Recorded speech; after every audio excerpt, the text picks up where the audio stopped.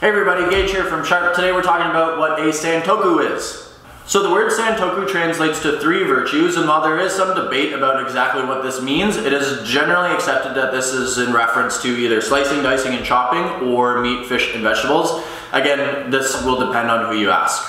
Basically, the name tries to imply the versatility of the knife, which is what has made it the most popular knife in Japanese home kitchens today. It's slightly shorter than the Gyuto, or the Japanese equivalent to a chef's knife, which can feel a little bit too long and cumbersome for the average home cook.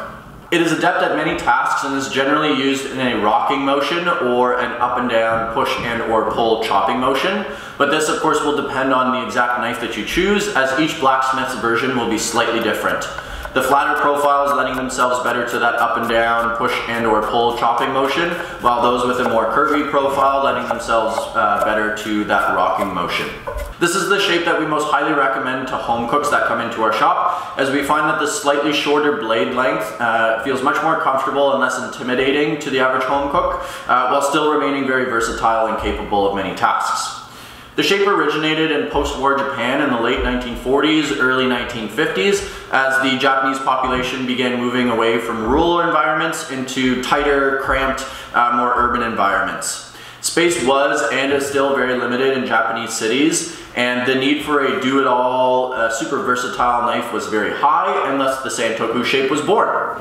It takes design elements from the Gyuto, from which it borrows the pointy tip and slightly curved profile, and from the Nikiri, from which it takes the tall blade profile, which gives you lots of clearance for your knuckles while using an up and down chopping motion.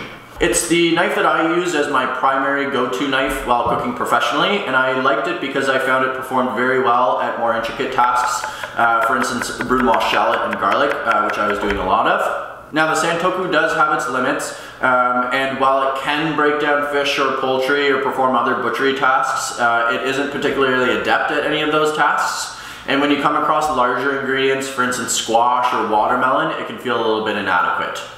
Overall though, the Santoku is a fantastic starting point for anyone just getting into Japanese knives, and will serve you well as your do-it-all go-to knife. So if you learned something today, make sure you smash that like button, subscribe to our channel, and turn the bell notification on for more knife and cooking related content. And until the next video, stay sharp.